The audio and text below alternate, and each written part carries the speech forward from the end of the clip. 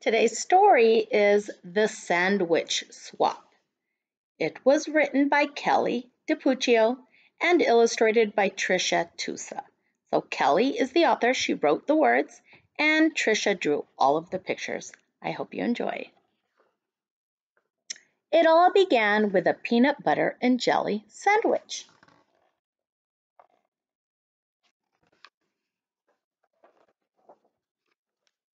And it ended with a hummus sandwich.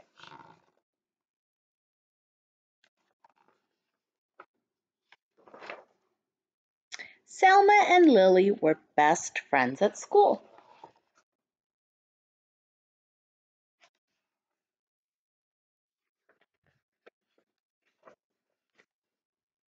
They drew pictures together.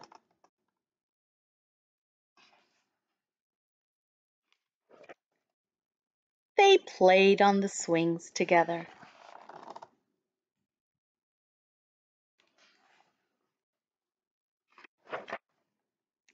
They jumped rope together.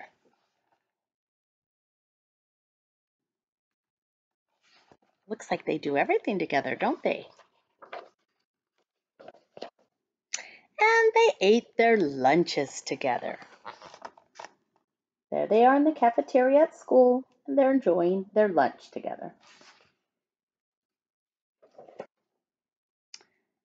But just what they ate was a little different. Lily ate a peanut butter and jelly sandwich every day for lunch.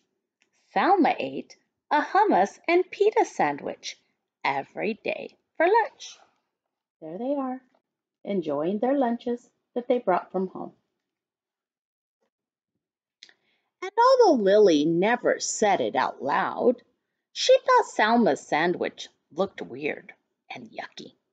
She felt terrible that her friend had to eat that icky chickpea paste every day. Ew, yuck. And although Salma never said it out loud, she thought Lily's sandwich looked strange and gross. She felt just awful that her friend had to eat that gooey peanut paste every day. Ew, gross. That's what they're thinking about each other's lunch. Then one day, Lily just couldn't hold back those pesky thoughts any longer. "Your sandwich looks kind of yucky," she blurted out. "What did you say?" Salma asked, thinking she must have misunderstood her friend. "I said, your sandwich looks yucky." Salma frowned. She looked down at the thin, soft bread, and she thought of her beautiful, smiling mother as she carefully cut Salma's sandwich into two neat halves that morning. Her hurt feelings turned mad. So there she is. Now she's not just feeling bad, she's mad now.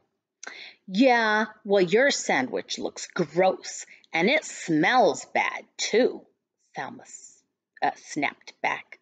Lily looked surprised. It's like she's shocked, like, "What?" She looked surprised. She sniffed the thick, squishy bread, and she thought of her dad in his silly apron, whistling as he cut Lily's sandwich into two perfect triangles that morning. Lily scowled. "It does not smell bad." "Does too." "Ew, yuck." "Ew, gross." Uh-oh. Looks like they're starting to argue. That afternoon, the friends did not draw pictures together. They did not swing together, and they did not jump rope together. Look at them. There they are, far away from each other. They're not happy with each other. The next day, Selma ate her lunch at one end of the table, and Lily ate her lunch all the way at the other end. Meanwhile, the peanut butter versus hummus story had spread, and everyone began choosing sides. Each side had something not so nice to say to the other. So over here, this is one group of kids, and they're saying, peanut butter breath, jelly heads. And this is the other group of kids, and they're saying, garlic breath, chickpea brains. Pretty soon the rude insults had nothing at all to do with peanut butter and hummus. You're weird. You're dumb. You look funny. You dress ugly. And then it happened. Somebody yelled. What do you think they're going to yell? Food fight!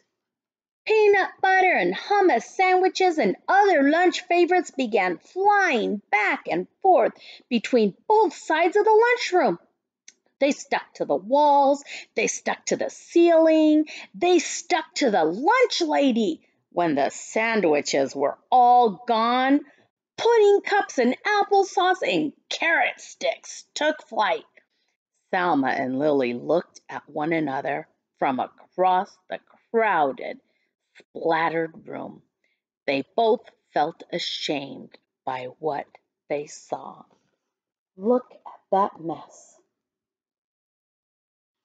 What do you think ashamed means? I think they feel embarrassed. They're embarrassed because their behavior caused all of this to happen. They both felt really ashamed when the principal called them into her office after they had helped clean up the mess. That principal does not look happy at all. Do you see her face? She looks cranky. The following day, Salma set her lunch down across from Lily's. The two girls nibbled on their sandwiches in silence. That means neither one of them were talking to each other. Finally, Lily got up the courage to speak. Would you like to try a bit of my peanut butter and jelly? Salma grinned. That means she got a smile on her face. Sure, why not? Would you like to try my hummus and pita? Lily laughed. I'd like that. On the count of three? Okay, on the count of three. 1, 2, 3. Do you think they're going to like it? Or do you think that it's going to taste gross like they thought? Let's see. Yummy! Hey, this is delicious! And this is heavenly! The girls giggled and hugged and traded sandwiches. After lunch, Salma and Lily met with the principal again. This time, they were there to suggest a very special event for the whole school. See them? There they are, going into the principal's office. What do you think that event is that they're suggesting?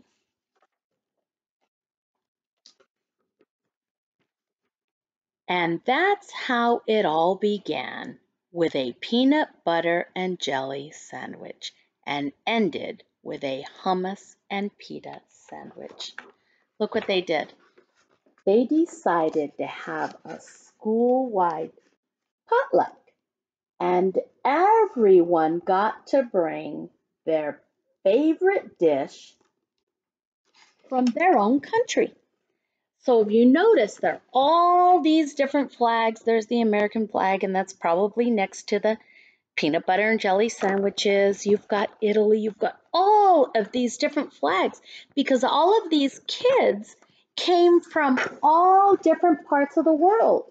And everybody has different traditions and different foods that they like to eat that they brought back from their country. So just because it's different and you've never tried it doesn't mean that it's not good, because something that might not look so good to you might actually taste really good to them. And something that you might eat and think is really yummy, they might not think that because they've never had it. So the best way to find out is to try it. And that's what they did here. So I hope you enjoyed this story. And if you've never tried a peanut butter and jelly sandwich, or you've never tried hummus and pita, this might be the perfect time to taste it. You might be surprised and realize that you like them both. Have a great day.